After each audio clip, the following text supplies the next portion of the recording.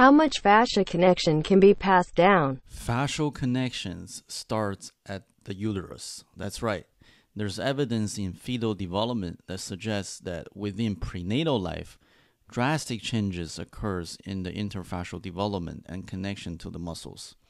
This is perhaps the best, a plausible explanation to someone who seems to be very talented since a young age. We're talking about age 3 to 6. There are kids by the time they are between 8 to 10 years old already demonstrating high level of fascial connection.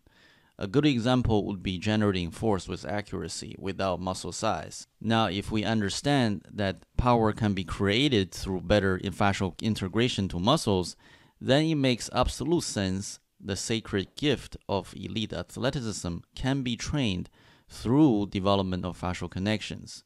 And my work is proof.